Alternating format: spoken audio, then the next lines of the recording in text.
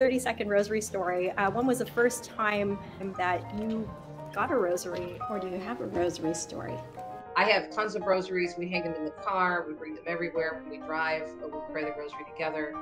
I think it's really powerful. Although I have to say, I have a very good memory, but sometimes I get caught and I forget. And here I am, a Catholic talk show host, but in total, disclosure, sometimes I forget the mysteries. And so I put in my little rosary bag, I put the little guide and I pull it out. I honestly say that for whatever reason, sometimes I get a mental block, but Mary's there and I just say, okay, help me. And I pull up my little guide and I'm good. But I have so many different rosaries, but there are a few favorite ones. Oh, and I have one from Avila. Of course, I was named after St. Teresa of Avila, so she's my favorite saint. So that one is also very special to me. This is a rosary that was brought back to me by my girlfriend. She's actually helps with Rosary, our podcast, and directs, and she brought it back from Rome. And I carried that with me through some really hard times in my life.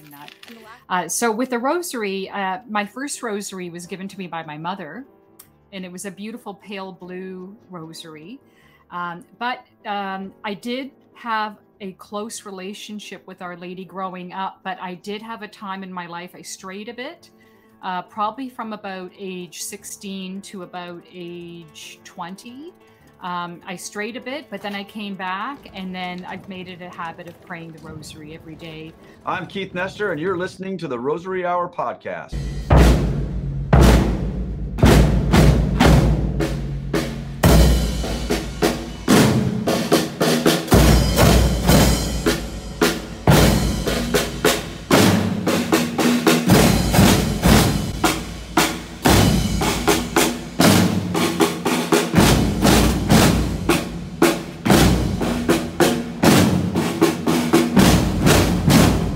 This is Father Chris Alar, the Provincial Superior of the Marian Fathers here at the National Shrine of the Divine Mercy, and it's great to be part of the Rosary Hour podcast.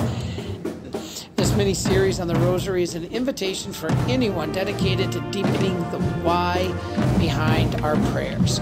And with that intention, a chance to offer to the Mother of God a genuine desire for change of heart and return to God. Thank you and enjoy, and God bless you. You can subscribe to the Rosary Hour podcast by going to rosaryhourpodcast.substack.com. That's rosaryhourpodcast.substack.com.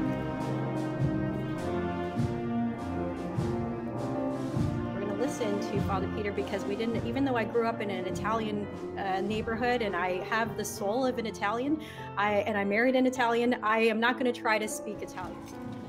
Sono le mamme a trasmettere la fede.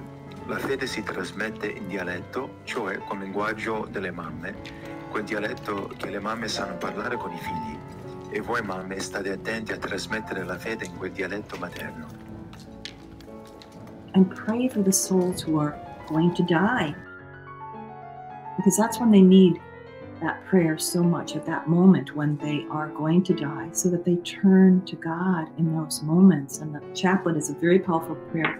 Jesus told St. Faustina that his mercy is opened up for the whole world, and that is a beautiful time and a powerful time to ask for his mercy. So great. So what are the questions you want to ask?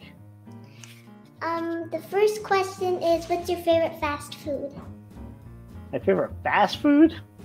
Well, I can't eat fast food anymore. I used to eat fast food, but I can't eat fast food anymore. But I used to like, I hate to say this, I used to like McDonald's and Subway. Were my two favorite. Good one. Next question is, what's your favorite saint? We wish to welcome Teresa Tomeo, author of Everything's Coming Up Rosie from the United States of America.